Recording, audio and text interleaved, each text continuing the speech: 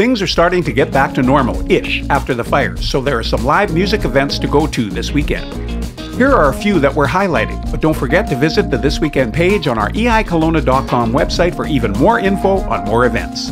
James Hay returns to Memphis Blues on Thursday, while Michael Daniels hits Red Bird Brewing with Madison Paige opening. Friday has Vaguely Obsessed at the Marmalade Cat Cafe, Major Mambo at the Vibrant Vine, and Jonathan Williams playing Shaker's Cocktail Lounge out in West Kelowna. The Jeff Piattelli Band starts a two-nighter at O'Flanagan's. Saturday features local blues guitarist and singer-songwriter Graham Ord doing the power duo thing at Red Bird Brewing with Dylan Ranney on drums. These two have played together in different bands for years and years. Really looking forward to this one. Sunday has Nevaeh Dyson at Barn Owl Brewing before she heads out on her Vancouver Island and Eastern Canada tours. The uber-talented Andrew Allen plays the Vibrant Vine. We're out of time, but just in time for you to find something to take in this weekend. It could be your best weekend of the year so far.